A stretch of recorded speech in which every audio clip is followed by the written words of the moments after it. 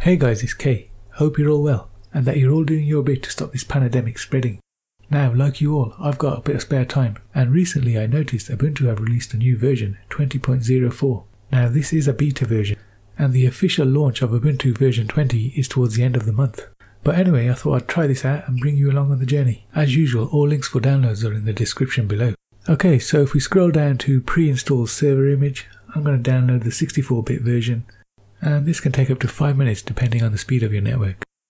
So once that's downloaded, I'm going to open up my Pi imager, and as you can see, we've got Ubuntu already on there, but there's no version 20. So the first thing we do is format our SD card to make sure we get a clean install. Then we select our SD card to format, and finally select write.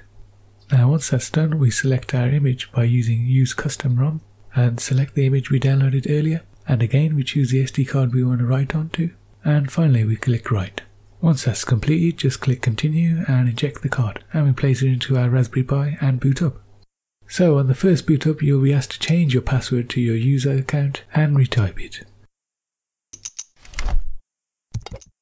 Okay, the first thing we're going to do is sudo apt update, and then once that's done, we're going to sudo apt upgrade. Next we type reboot, and it should reboot into the Windows environment. Click on Ubuntu user and type in your password and you're in.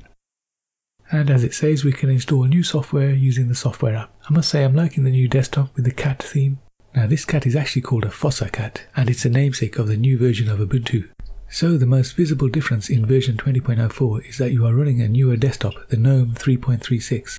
Okay, on the menu bar we've got shortcuts to Firefox, Thunderbird, Mail, File Explorer, Rhythmbox, you've got LibreWriter, and we've got Help. And if we click on Show Apps at the bottom left, the apps pop up as normal. Now I must say this feels a lot more snappier than the previous version. Now apparently in this new version, WireGuard VPN service support has been added. Now if you can't see the service already added, you can add it manually by typing the following command. Also the default theme gets an easy to access do not disturb toggle. So on the top right we have quick access to our Wi-Fi, our settings, our lock and power on and off. Now taking a quick look at the Mozilla browser, it's quick and snappy. It's amazing how far we've come. It's almost like using a desktop browser.